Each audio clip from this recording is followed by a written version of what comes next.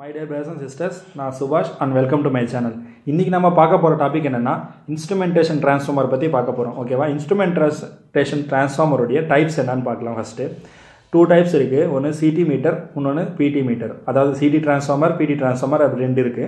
ஓகேவா? இப்போ இந்த ரெண்டுத்துக்கு நம்ம கொஞ்சம் டீடைலா இன்னைக்கு பார்ப்போம். ஓகேவா? இங்க பாருங்க. இதுதான் சிடி டிரான்ஸ்ஃபார்மர் உடைய ஒரு ஜெனரல் டயகிராம், ஒரு லைன் டயகிராம் வெச்சுக்கோங்க. ஓகே?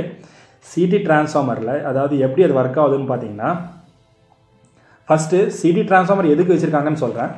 சிடி டிரான்ஸ்ஃபார்மர் நம்ம ஏன் யூஸ் பண்ணுறோன்னு பார்த்தீங்கன்னா அதாவது வர்ற லைனில் எவ்வளோ பவர், அதாவது எவ்வளோ கரண்ட் வருதுன்னு மெஷர் பண்ணுறதுக்காக சிடி டிரான்ஸ்ஃபார்மரும், அதில் எவ்வளோ வோல்டேஜ் வர்றது அப்படின்றதுக்காக பிடி அதாவது பொட்டன்ஷியல் டிரான்ஸ்ஃபார்மரும் யூஸ் பண்ணுறாங்க.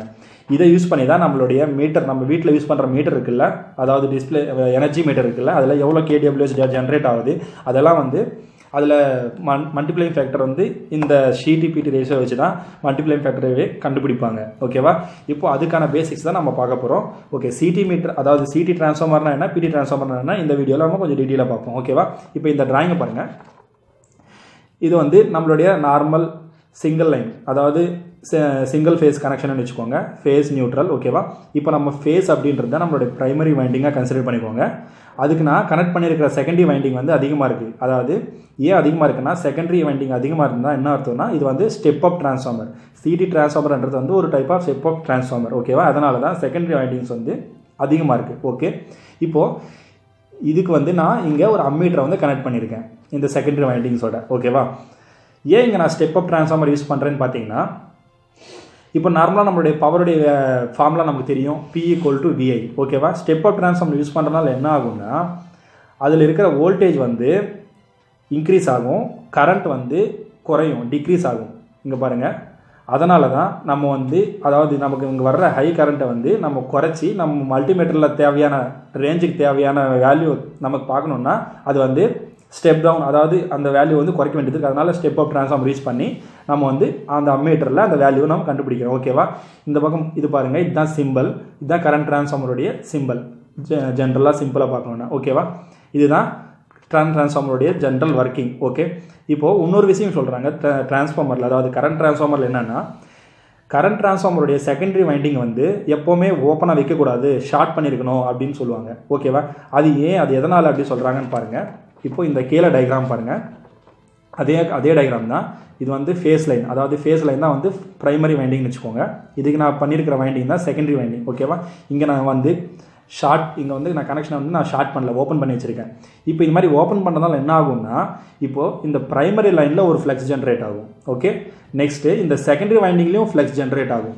இப்போ இந்த ரெண்டு ஃப்ளக்ஸும் இங்கே நான் ஷார்ட் பண்ணியிருந்தேன்னா, இந்த ஃப்ளக்ஸ் இங்கே திரும்பி இந்த ஃப்ளக்ஸை அப்போஸ் பண்ணும். பிரைமரி வைண்டிங் செகண்டரி ரெண்டு ஃப்ளக்ஸும் அப்போஸ் பண்ணுறதுனால என்ன ஆகும்னா, ரெண்டு டோட்டல் ஃப்ளக்ஸாக வரும்போது பேலன்ஸ் ஆகி வரும். சப்போஸ் நான் இந்த மாதிரி பண்ணல, ஓப்பன் பண்ணி வச்சுருக்கோம், என்ன ஆகும்னா, இந்த ஃப்ளக்ஸ் ரிட்டர்ன் ஆகாது, இங்கே வராது, இந்த அப்போஸ் பண்ணாது. அதனால் என்ன ஆகும்னா, இந்த ஃப்ளக்ஸ் சேச்சுரேஷன் லெவலுக்கு போயிடும், அதாவது மேக்ஸிமம் லெவலுக்கு போயிடும். அதனால் நம்ம சிடி மீட்டர், அதாவது சிடி டிரான்ஸ்ஃபார்மர் பண்ண வேண்டிய வேலையை பண்ணாது. ஓகே, ஒர்க்கே பண்ணாது, இல்லை மீட்டரே டேமேஜ் ஆகிடும், எரிஞ்சு போகிற அளவுக்கு இது இருக்குது. அதனால் எப்போவுமே secondary winding, current டிரான்ஸ்ஃபார்மருடைய secondary winding short பண்ணியிருக்கணும். இது மெண்டாட்ரி. ஓகே, இதுதான் சிடி டிரான்ஸ்ஃபார்மர், அதாவது கரண்ட் டிரான்ஸ்ஃபார்மருடைய ஜென்ரல் இன்ட்ரடக்ஷன். இப்போது பொட்டன்ஷியல் டிரான்ஸ்ஃபார்மர் பற்றி பார்ப்போம். ஓகே, பொட்டன்ஷியல் டிரான்ஸ்ஃபார்மர்னா வோல்டேஜ் மெஷர் பண்ணுறதுக்காக இந்த டிவைஸ் யூஸ் பண்ணுறோம். இது இந்த ரெண்டு எங்கே யூஸ் பண்ணுவோம்னா, நம்ம maximum higher industry power supply அங்கெல்லாம் இது டைரெக்டாக பொட்டன்ஷியல் டிரான்ஸ்ஃபார்மர் பெரிய டிரான்ஸ்ஃபார்மராக வச்சுருப்பாங்க. அங்கெல்லாம் இதை பார்க்கலாம் நீங்கள். ஓகேவா? ஹெச்டி சைடு அது இருக்கும். இப்போ இங்கே பார்த்தீங்கன்னா சேம், அதுவும் கனெக்ஷன் சேம் தான், ஃபேஸ் அண்ட் நியூட்ரல் தான். இதில் என்னுடைய செகண்டரி வைண்டிங் பார்த்தீங்களா, இதுதான் செகண்டரி வைண்டிங். செகண்டரி வைண்டிங் கம்மியாக இருக்கும். இங்கே நான் ஸ்டெப் டவுன் டிரான்ஸ்ஃபார்மர் யூஸ் பண்ணுறேன். Potential transformer step down transformer. ஏன் நான் இங்கே ஸ்டெப் டவுன் பண்ணுறேன்னா, ஸ்டெப் டவுன் பண்ணும்போது என்ன ஆகும்னா, என்னுடைய பவருடைய அந்த ஈக்குவேஷனில் பாருங்கள், P = VI. இதில் வோல்டேஜ் குறையும், கரண்ட் இன்க்ரீஸ் ஆகும். இப்போ எனக்கு வோல்டேஜ் குறைஞ்சதுன்னா நான் வோல்ட்மீட்டரை வச்சு, அதாவது வோல்ட்மீட்டருக்கு ரேஞ்சில் இருக்க வச்சு நம்ம வோல்டேஜ் மெஷர் பண்ணலாம். இதுக்காக தான் நான் இதை ஸ்டெப் டவுன் டிரான்ஸ்ஃபார்மராக இதை சொல்கிறாங்க. ஓகே, இதில் இந்த மாதிரி நம்ம step up step down use பண்ணுறதுனால நமக்கு பவருடைய அவுட்புட்டில் எந்த ஒரு சேஞ்சஸும் இருக்காது. நமக்கு நார்மலாக வர அவுட்புட் தான் வந்துகிட்டே இருக்கும். அதில் எந்த சேஞ்சஸும் இருக்காது. ஓகேவா?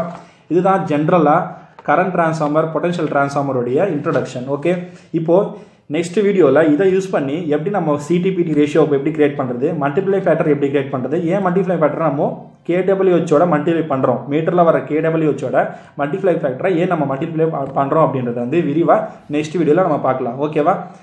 ஓகே ஃப்ரெண்ட்ஸ், இன்றைக்கி இந்த டாபிக் பற்றி உங்களுக்கு புரிஞ்சிருக்கும்னு நான் நம்புகிறேன். நெக்ஸ்ட் வீடியோவில் உங்களை பார்க்க வரைக்கும் உங்களிருந்து விடைபெறுவது சுபாஷ். Signing off. பாய்.